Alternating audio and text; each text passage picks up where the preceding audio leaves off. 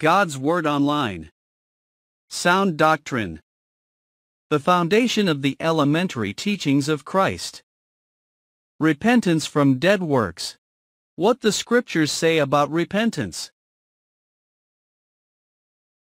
Matthew 4 verse 17. From that time, Jesus began to preach, saying, "Repent, for the kingdom of heaven is at hand." Matthew 9 verse 13. But go and learn what this means. I desire mercy and not sacrifice. For I did not come to call the righteous, but sinners to repentance. Luke 13 verses 1 to 5. There were some present at that very time who told him about the Galileans, whose blood Pilate had mingled with their sacrifices. And he answered them, "Do you think that these Galileans were worse sinners than all the other Galileans, because they suffered in this way? Or those 18 on whom the tower in Siloam fell and killed them, do you think that they were worse sinners than all the others who lived in Jerusalem? No, I tell you, but unless you repent, you will all likewise perish." Luke 15 verses 3 to 7. So he told them this parable: What man of you, having 100 sheep, if he has lost one of them, does not leave the 99 in the open country, and go after the one that is lost, until he finds it? And when he has found it, he lays it on his shoulders, rejoicing. And when he comes home, he calls together his friends and his neighbors, saying to them, "Rejoice with me, for I have found my sheep that was lost." Just so, I tell you, there will be more joy in heaven over one sinner who repents than over 99 righteous persons who need no repentance. Acts 2 verses 35 to 40.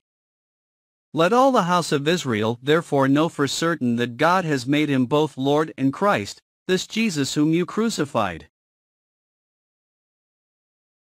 Now when they heard this they were cut to the heart, and said to Peter and the rest of the apostles, "Brothers, what shall we do?" And Peter said to them, "Repent and be baptized every one of you in the name of Jesus Christ for the forgiveness of your sins, and you will receive the gift of the Holy Spirit. For the promise is for you and for your children and for all who are far off, everyone whom the Lord our God calls to himself." And with many other words he bore witness and continued to exhort them, saying, "Save yourselves from this crooked generation." Acts 17 verses 30 to 31. The times of ignorance God overlooked, but now he commands all people everywhere to repent, because he has fixed a day on which he will judge the world in righteousness by a man whom he has appointed, and of this he has given assurance to all by raising him from the dead. 2 Corinthians 7 verses 10 to 11. For godly grief produces a repentance that leads to salvation without regret, whereas worldly grief produces death. For see what earnestness this godly grief has produced in you, but also what eagerness to clear yourselves, what indignation, what fear, what longing, what zeal, what punishment. At every point you have proved yourselves innocent in the matter. 2 Peter 3 verses 7 to 10.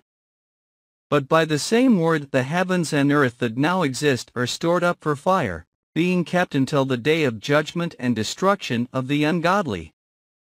But do not overlook this one fact, beloved, that with the Lord one day is as 1,000 years, and 1,000 years as one day.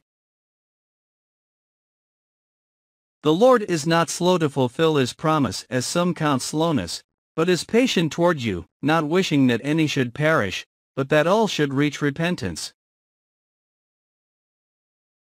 But the day of the Lord will come like a thief, and then the heavens will pass away with a roar, and the heavenly bodies will be burned up and dissolved, and the earth and the works that are done on it will be exposed. Revelation 2 verses 4 to 5. But I have this against you, that you have abandoned your first love. Remember therefore from where you have fallen. Repent, and do the works you did at first. If not, I will come to you and remove your lampstand from its place, unless you repent. The next elementary teaching of Christ's study will be on the topic of baptism. Please like and comment, and share this with your friends.